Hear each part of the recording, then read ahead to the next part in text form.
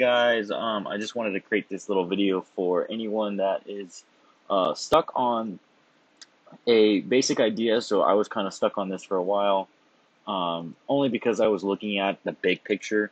So for myself, I am creating I'm going to say okay on this. So like this is a calculator. This calculator is doing a bunch of different stuff. So this single calculator, you can see how like all of these relationships build this one calculator. And what I need to do is build two other different types of calculators with different values and layouts and numbers and tables. And basically, I was looking at the whole project as this instead of looking at it in layman's terms. So my idea for creating the database that I'm working on is very large, and basically I'm getting to the point where I'm creating estimates. And when I create an estimate, I need to use a type of calculator for that estimate. So like the estimate, I'm going to be viewing basically, or whoever's using the computer in the office, the foreman will be. I'm going to click OK on this again, show you.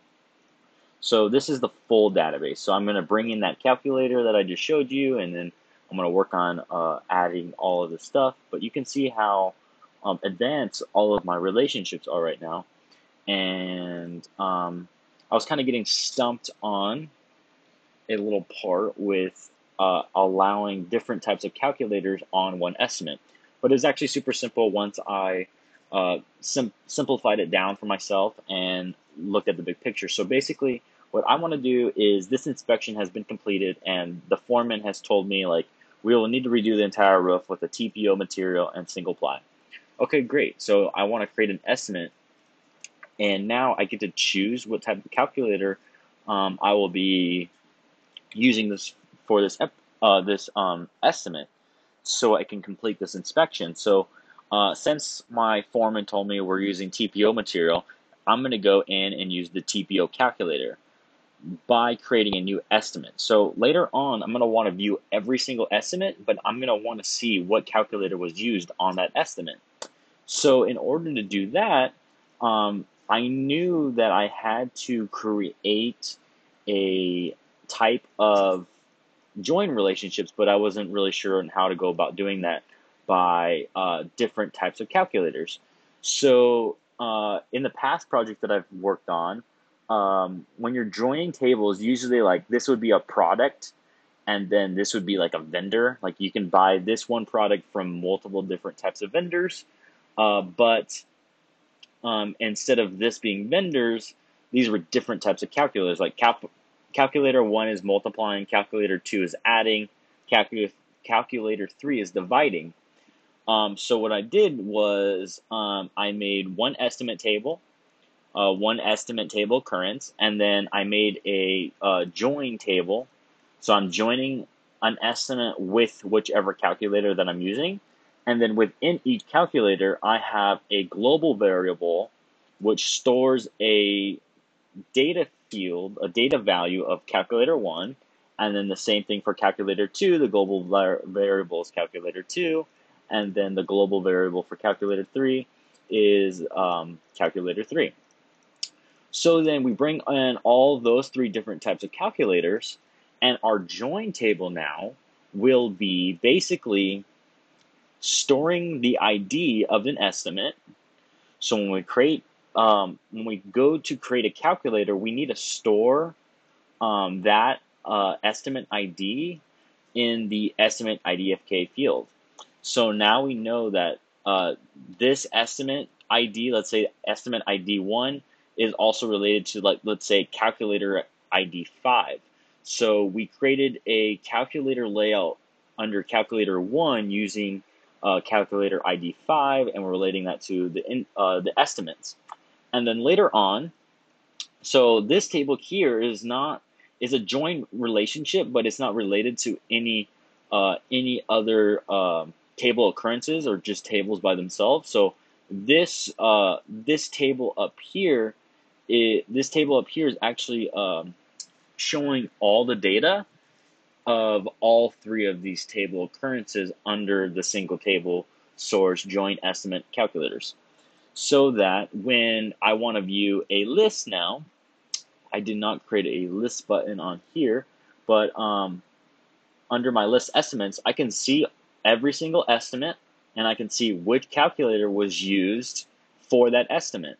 And then each calculator, I'm storing the calculator ID of K in the calculator ID in the calculator ID of K field of the join estimates and calculators table. So now that I know, now that this layout or this row knows that, hey, this estimate second test was made today using calculator 2 or calculator 1, and it was under the calculator 1 record number 2. So when I click review, I'm going to go to ID number 2 under the calculator 1 layout.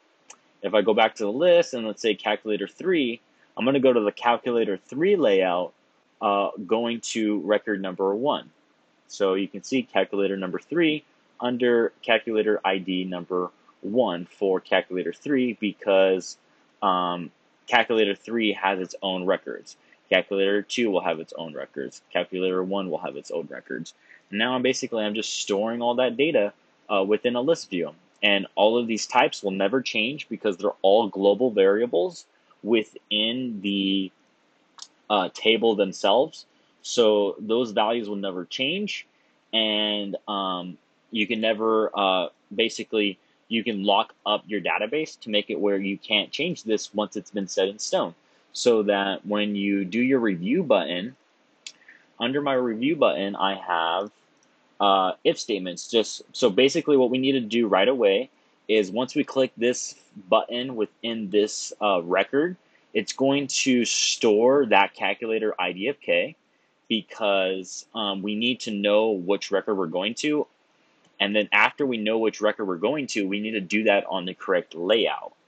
So in order to do that on the correct layout, you need to read the type. So if the type calculator is number 1, obviously we're going to go to the layout calculator 1. We're going to enter find mode and we're going to set field calculator 1 ID to the variable that we set in the very beginning calculator's ID, which is stored here. And it performs the find and it takes you exactly where you want to go. And you can do that for every calculator. If the calculator type equals 2 or 3, then go to calculator 2 layout or calculator 3 layout.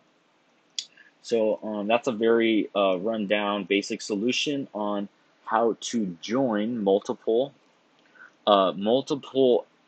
calculators tables to a single estimate by using multiple join tables. So that's how you do this, and I hope you guys enjoyed the video. I will leave a link in the description below for you to download this database. Super simple. All these calculators are just basically, I can go to do a new estimate here, and let's create a new record, and I'm going to type in YouTube test for viewers, and let's say I want to use calculator number 3. So I go to the layout calculator number 3. It creates a new record for me. Automatically, it's storing in my join record so this join record for calculator 3 is using the join estimates calculator 3, and it's storing the ID of that estimate that I just created with the name YouTube testing for viewers.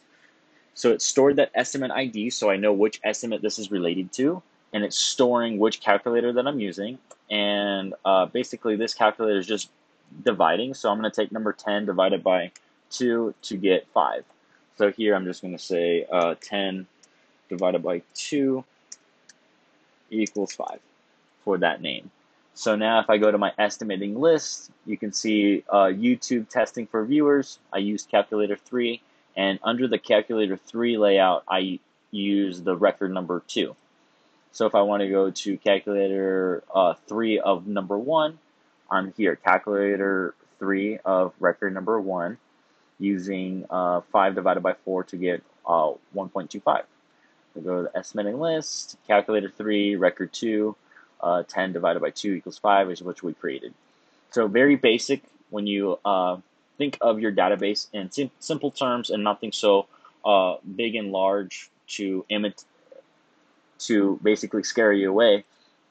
So now, looking at it this way, I completely understand what I'm doing, and I know the direction on where I need to go with building my database and finishing it up for what I wanted to do.